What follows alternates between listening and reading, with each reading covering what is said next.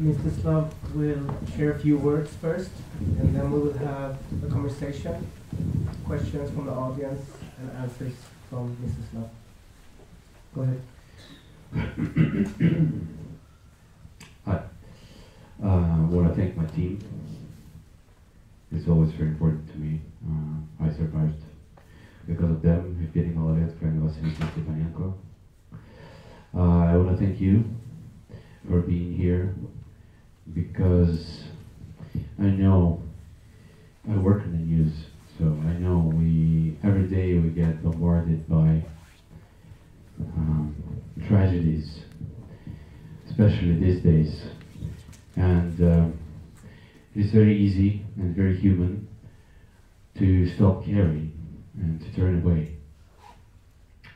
But I think that the worse the world becomes around us, more we have to care, more we have to get engaged and not turn away.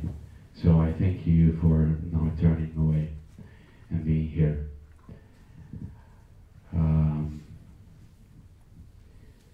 The war is still going on. It's not less, even if you don't see it much on the news, it doesn't mean it's less intensive.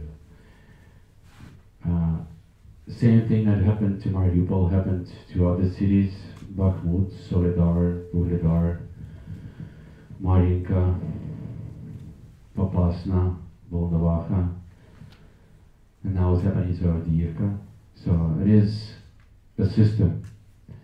It's a strategy that Russia uses to take the cities. And the strategy is used in Aleppo, and the strategy is used in Grozny, and it will be used in future. And there are at least 40,000 graves right now in a village called Stary Krim on the outskirts of Mariupol, and some of those graves have more than one body. Those are people who died because of shellings and fires, but also because of the lack of medical attention and diseases that came after, and during and after the siege, because of the siege. Hunger, suicides, a lot of suicides back then in Mariupol. So, yeah.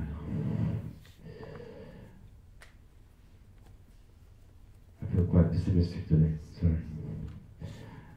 But there is always hope. Here's what I want to tell you. When we showed this film to people of Mariupol who lost everything and can't come back to their homes, and the only image of their city is in their hearts. And I thought it's going to be very hard for them to see the film. And it was, of course. But when they came out of the cinema, they said they feel hope. And I first didn't understand what that means. How is that? How do they feel hope? Where did they find it?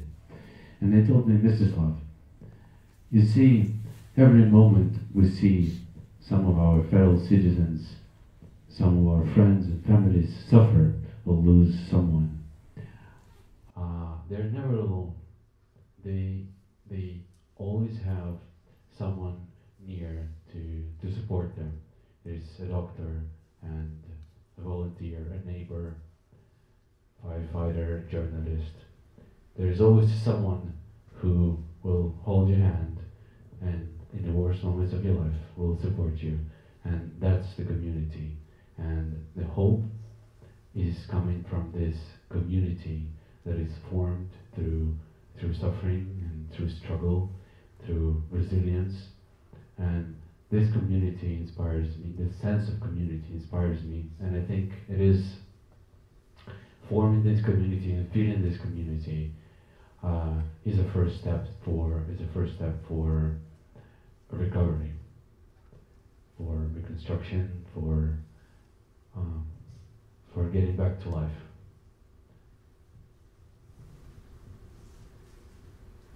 Some questions from the Swedish audience.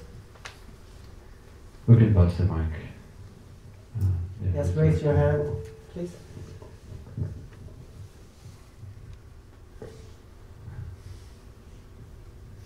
I'll tell you a couple of stories. The boy, the sad ones and good ones. So the boy who you saw after maternity hospital bombing, who was looking for his mom. So his mom was injured. Her face was injured with shrapnel, and his father was injured. So they'd been taken to the hospital, and his sister was with him. She was pregnant, and in a few days she gave birth to a healthy child, and they spent several weeks in a basement. And when the Green Corridor was open, they tried to leave. They could leave only towards Russia. They couldn't leave because the child didn't have a birth certificate, and she didn't want to make a Russian birth certificate, so she had difficulty of leaving the city. It was very, very hard time. She spent like a month together with this boy and with her newborn just to try to get out. Eventually they did get out to Russia and made their way through Estonia all the way to Germany. And we recently met them, we found them, and they're okay. They feel much better.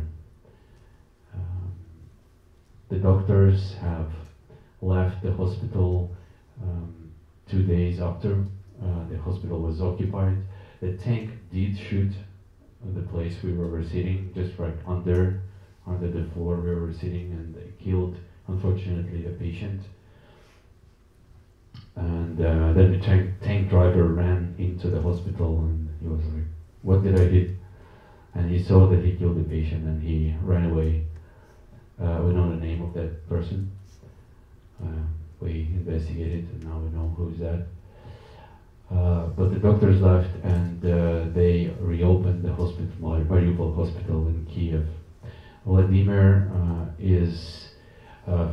continued working in Donbass, helping people. Unfortunately, he was injured very heavily about 1.5 months ago. He had shrapnel piercing his lungs with a double tap of a Russian rocket, and he was helping civilians in the place of the shelling. He's going through recovery now, but he's a strong man. He'll be fine. We have a question with a microphone there. Дуже дякую, Mstyslav. Thank you very much for sharing this film with us. I don't think there are any dry eyes in this room right now. I'm just wondering what goes through your mind when you see this film yourself. I've seen it many times, of course, many times while I was editing it. So the editing process was about a year in total. So you can imagine, I remember every shot that is on screen and it's not on the screen. In total was about 30 hours of footage. Not that much for a documentary, actually. Modern documentaries would get 200-300 hours of material. This is only 30 hours. But considering that only about 40 minutes was published during the siege, it was quite important to actually get more context to the audience, more stories, and we started working on the film in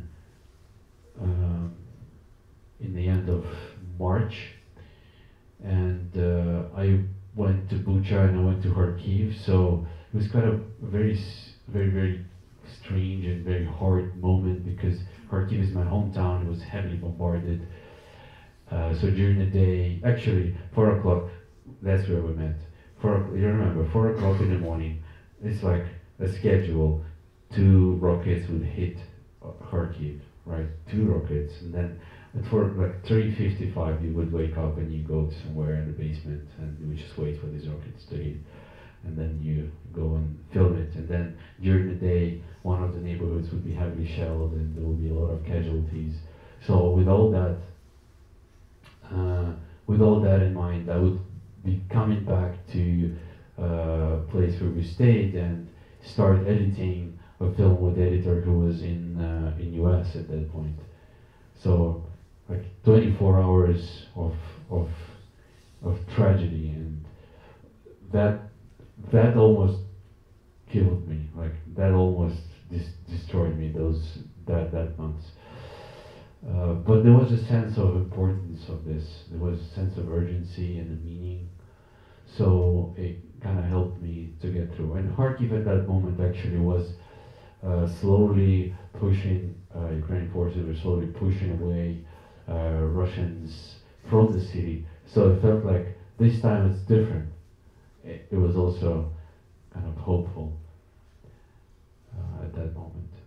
So a lot of different feelings. And the next moment when I really was worried is when the film actually went to cinemas. It was at the Sundance Festival a year ago, and I was afraid people would just walk out of the cinema, because that's what some of the editors kind of told me. This is too hard. People will just walk out. Nobody did. Nobody did. Thank you that you did. Please raise your hand. Thank you. Can we get a microphone over there, please? Thank you. What do you think will happen in Ukraine? I mean, with the war and the future? Yeah. I'm not an oracle, so it's hard for me to do a long-term analysis. The battle is very hard, much harder that Ukrainian military and Ukrainian residents would be hoping for. But it's quite natural when you fight with the enemy, which is much bigger than you, and then the longer run, it has more resources. So what I know for sure that, and when I say this, it means I am spending almost all the time now in Ukraine on the front lines, so I keep filming. I was filming during the whole counter-offensive, speaking to civilians and military, and what I know for sure that regardless of how hard it is, how many weapons there are, people will not stop resisting and fighting. People will not stop hoping to liberate their land, because every Ukrainian lost someone. Every Ukrainian has someone in the military. There is so much damage has been done to every single person that surrendering is just not an option. And all Ukrainians know that as soon as you give Russia an opportunity to feel weakness, they will do the same thing they did, in Bucha, the same thing they did in Mariupol, Kherson, Izium. So we are speaking about tortures in occupied territories, arrests, depriving children of their identities. So these are all stakes. Okay, these are not just stories. These are stakes for Ukrainians to fight. And but of course, everyone wants peace. Yeah, but they know that sometimes you have to pay a very big price for that. So it will be very hard fight on the long run, and it feels like it's going to be a long run, because it also feels like for Russia, this even existence of this war is a guarantee of stability of its regime. And not only that, we just spoke yesterday about this. When Russia wanted to take Ukraine in 3 days, it was quite simple for them to invent quite silly reasons, like denazification or whatever. But that doesn't work on the long run for Russia. So they have to raise the stakes. They have to come up with a better excuses why they are at war for such a long time with Ukraine. What I'm noticing right now in the Russian narrative, if you watch TV or if you analyze Russian news, and Ukrainians see that, we all read this, we know what their narratives are. And their narratives are, they don't fight with Ukrainians anymore. They are at war with Europe and US. They're like openly stating for their own people that the purpose of their government is to fight with Europe and with US. So they don't even consider Ukraine as an enemy now. They just fighting with Ukrainians, but they're actually at war with Europe. And Ukrainians also understand that.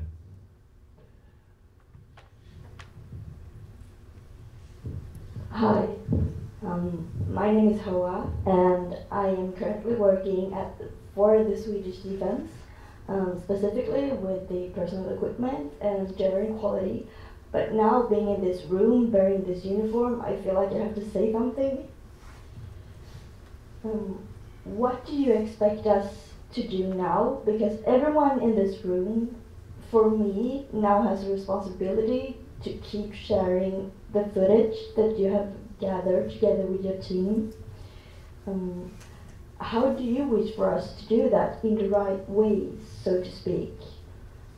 Because I don't want us to leave this room without taking any actions, because people have sacrificed so much, and you and your team bringing this to the world. How do we continue? Thanks for this question. And I have many answers for you. I could come up with a list actually, but I'm not gonna do that because it is up to. It's not my intent to force anyone or to ask anyone or to. My intent is to share what I've seen, and I think everyone has to decide for themselves of what exactly they are committing to and how exactly they're committing to. It's a part of a path. What I can say is what I'm noticing, not here, but when I'm in general, I'm traveling quite a lot when I'm not in Ukraine, and what I am sadly noticing is what I told you in the beginning. There is a lot of and it's quite natural and understandable. There's a lot of indifference, and that what actually scares me the most, because indifference in the first place have allowed Russian government, not only indifference, of course, the support of its people, but the support of Russian people to their government is largely based on their indifference to what the government does.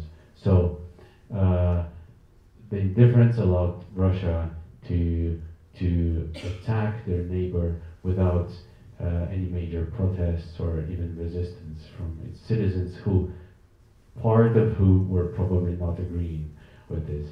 But the same goes for any country. More there is indifference, worse there will be consequences in the future.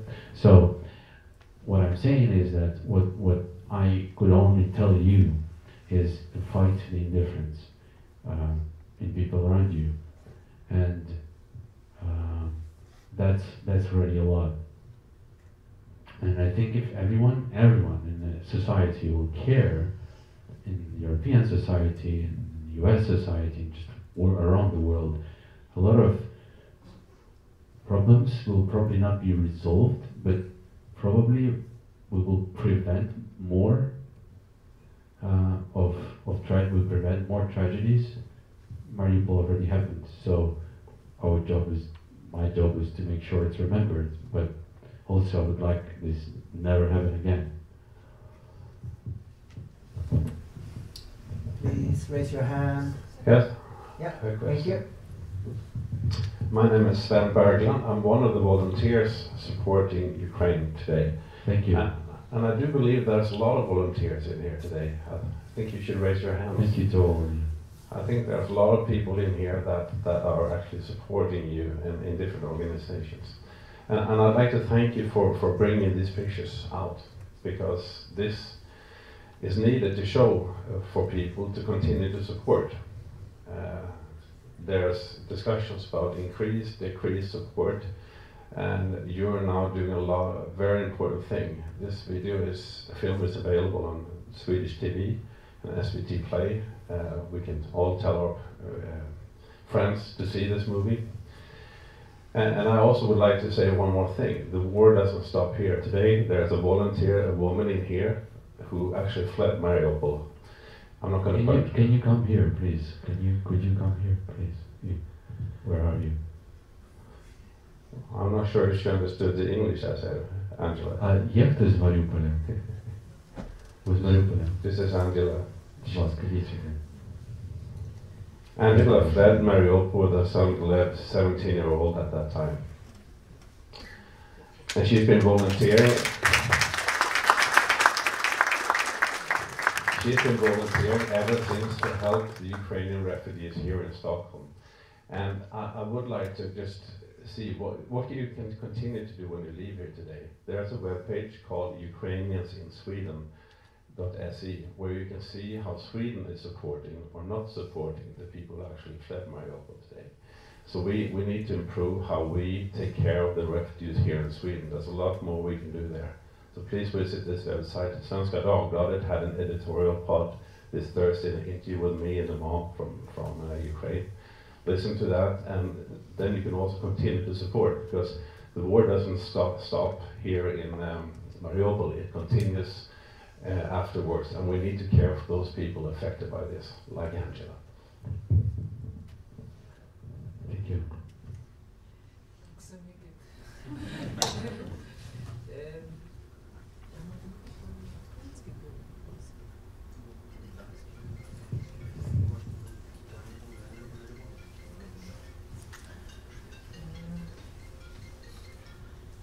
Я очень волнуюсь, конечно.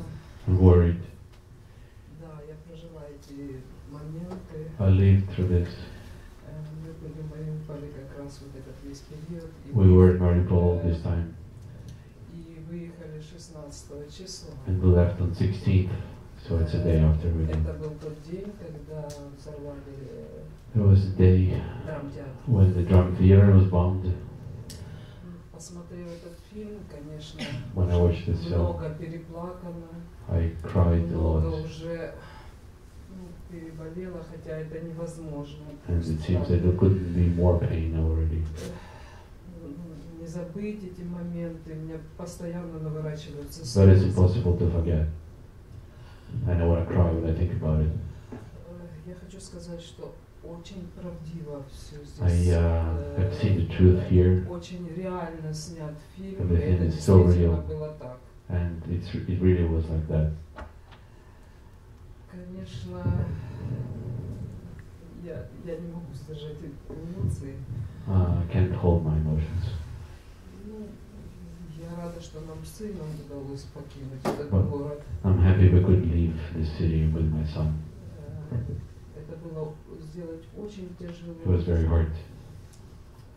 Нам пришлось идти пешком, ну, в районе 15 километров. We had to walk for 15 kilometers Только с on foot, документами и с котом. just with a cat in our passports. Да, наш дом, к сожалению, сгорел. Our house, unfortunately, Туда было прямое попадание. was bombed and it burned down.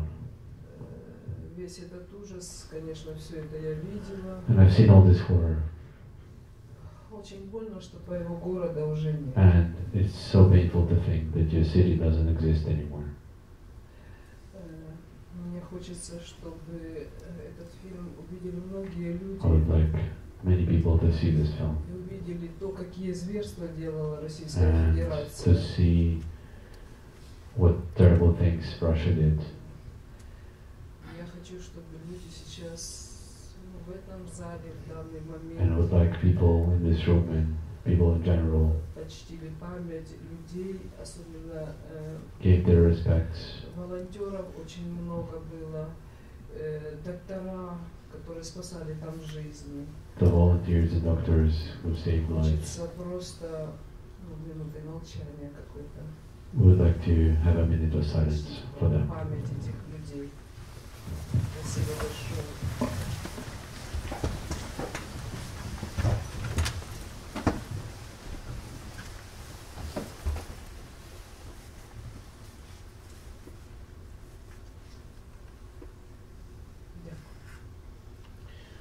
Thank you. Я дуже вдячна людям зі Швеції, які прийняли нас тут. I'm really grateful for people of Sweden Надали нам who gave us shelter для того, щоб ми змогли пережити ці and моменти в means to Швеції. survive. На даний момент я не знаю,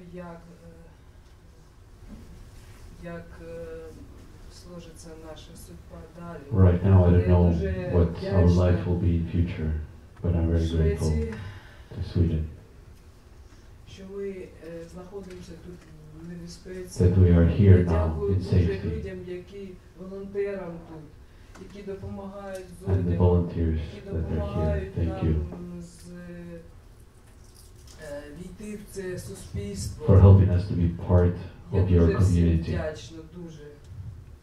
Everyone. Дуже вдячна вам за те, що ви змогли в такі моменти, в такі небезпечні моменти знаходились там і зняли цей Thank you фільм, for що filming люди this and being in danger, будуть бачити, що So the насправді people- відбувалось там.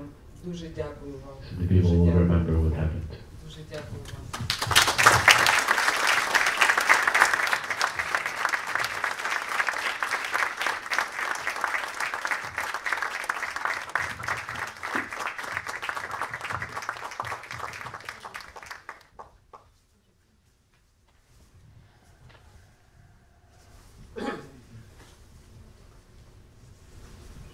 A few more questions. A couple of more. I have a Please, question, I can speak loudly. go ahead. I'm a pediatrician, a children's doctor, and I follow the war every day. And we also, right now, we follow the war in Hamas and Israel, and there's a hostage situation there with 200 people. Now that's comparatively little when it comes to hostage from what the Russians have done, because there's been several thousands of kids sort of taken care of in Russia. I mean, they've been sort of deported. And I saw some information, it's some time back now that they have sort of found, and about 400 children of these, all these children has sort of found their way back to their families. But that's a situation with, 10, 15,000 children. And that is terrible.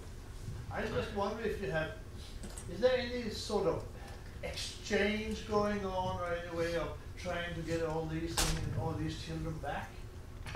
Thanks for this very important question, because it's also directly connected to Mariupol. First, what I wanted to say is that, of course, I truly believe, and I was covering, it's not the first war I'm covering. I was in Iraq and in Syria and in Gaza as well, and Nagorno-Karabakh and Libya. And all human lives equally important, and all tragedies are very important to tell. It's just our human capacity is limited. There is a clearly hostage situation with Ukrainian citizens, not only with children. You did mention a right number, it's more than 15,000.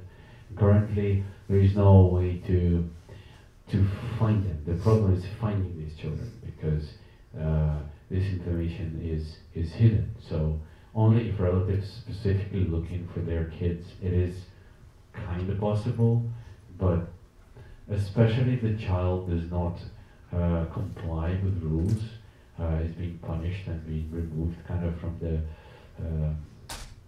public space. If a Ukrainian child resists this Russian re-education, look at this recent case of a boy who vocally was supporting Ukraine and was against Russia. He is 17, and he was basically given conscription documents to go to fight for the Russian army as a punishment for resisting, right? So he was lucky enough to just speak directly to Zelensky and ask him to get him out, and he is out now. He's back in Ukraine. But there are many more of these kids. And but there are also people. Here is an example of Mariupol, because I keep speaking to people who are stuck in Mariupol right now, who didn't want to leave for various reasons. Those who didn't want to exchange their passports, because there's like a forced policy to change your passport from Ukrainian to Russian. If you don't, you don't get medical attention. You can't properly function within the society. You get a house reconstructed, whatever. You have no rights. You're basically in the ghetto, and you can't leave. Actually, if you try to leave and you have just Ukrainian passport, they would just stop you on the checkpoint, and if you're lucky, they would just send you back. But some of these people got arrested, and some of those people who were arrested and FSB kind of dig down in their past, in their phones, in their biographies, and they've seen some connections, any connections with the Ukrainian army or with the Ukrainian volunteers. They would put them in jail.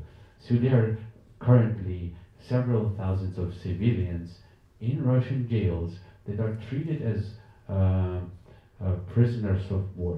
So it is actually a hostage situation when a civilian is taken and turned into a person who will be exchanged later for a Russian soldier. It is clearly a hostage situation. And yes, there are not hundreds, there are thousands of these cases. And they're not just hostages, they're being tortured and questioned and pressured psychologically. So we had this investigation, several stories of these people who were just sent to dig trenches under the shelling. So basically they are also used as a forced labor, basically slaves. So yeah, thank you for bringing this up. We'll take one or two more questions. I think I see Maria is trying to raise her hand over there. Oh, that one, yeah.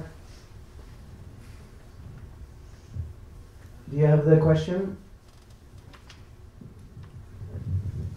All right. I didn't know it was me raising the hand, but I saw some movement. Go ahead. But I'm happy to ask a question, and first and foremost I want to thank you as well for sharing this information with all of us, which is extremely important these days, not to forget what is going on in Ukraine and in particular what happened in Mariupol. So you told us that you're continuing your work and you're going to the front line and you speak to soldiers and you continue the documentation. So I would like to ask you, when you meet with the soldiers now fighting on the front line, almost 2 years into the full-scale invasion, what are the messages that the soldiers want you to convey to the rest of the world? Thank you. You know, surprisingly, I would think they would try to send a message to the world, which would sound like we need more help, give us more weapons, give us support as much as you can. But their message is, don't worry, we'll keep fighting, we'll keep protecting the border of Europe. And it always surprises me. They never ask for stuff. When they don't have enough drones, they pay half of their salary and go and buy these drones and assemble them in their like a basements. And so they are aware that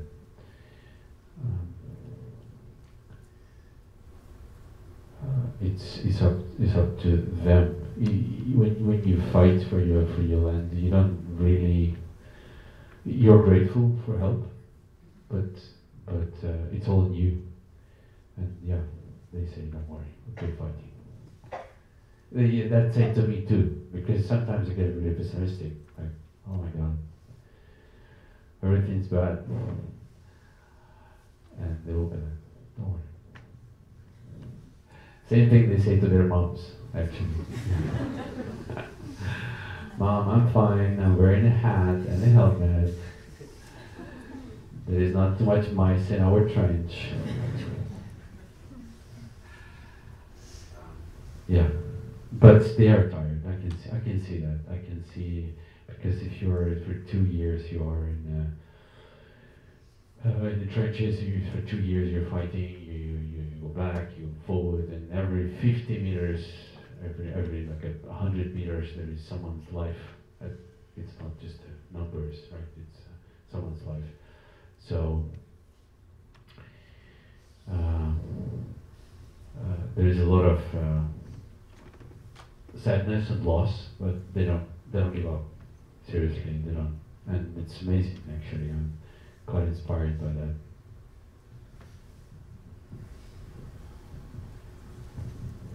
Is there one last question? Microphone coming your way. Yeah, I would like to thank you two so much for giving us this opportunity to look at this film, and it must have been so hard to look at this all over and over again.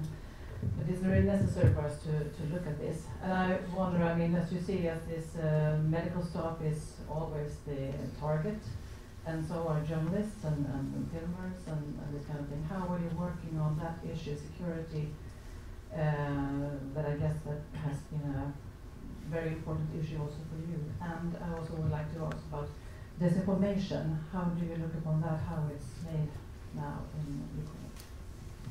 Yeah, actually this is somehow connected, because in recent years, so I've been doing this conflict journalism for 10 years, which is definitely not enough to understand war and journalism, so I need more time to do that. But I do see a trend, a general trend, not only in authoritarian countries and totalitarian countries, and I also some democratic countries apply that vision. They see information as a weapon, one of the most effective weapons in a modern warfare. And therefore, journalists who don't comply with the convenient narratives are becoming targets, and that's what I see constantly. In past 10 years, journalists became more and more targets. In past 10 years, there have been various campaigns to undermine the trust to journalism in general, which again, it makes attack on truth or on journalism, on objective reporting much more easier. For, you know, if everyone call journalists prostitutes, or if everyone will just call them fake news, then it's much easier for regular folks just to hit you in the head and break your camera. It's just psychologically easier. So I do feel like over these years I am becoming more and more a target, not only on the front lines. But seeing the doctors, seeing that they actually never stop, even under shelling, seeing firefighters who were trying to get people from under the rubble and extinguish fire, even without water, you know, just with sand, or so people keep working regardless if they are being bombed, if they are being neglected or threatened. That gives me strength to overcome this attack on journalism. And I think actually it has been part of our conversation a lot when we were editing the film, because misinformation is part of one of the important themes of the film. And how do you actually react on active misinformation, or shall we call it misinterpretation, because it's not what is shown or not shown.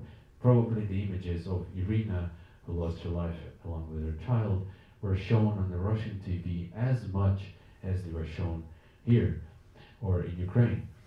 But it was just a different comment on the top of it. So it's misinterpretation.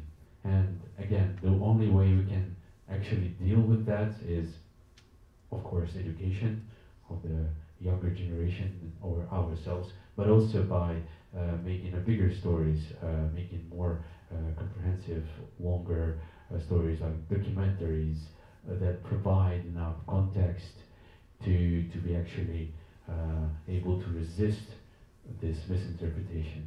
It's much easier to manipulate meanings if you have just seen, if you just show clips 1 minute or 2 minutes in the news, right? It's much harder to kind of misinterpret what you just saw for 90 minutes. Although 90 minutes is not enough, of course, it's not enough. But yeah, so we just have to kind of keep working, and if you try, even if you try to fight with propaganda, you're lost immediately.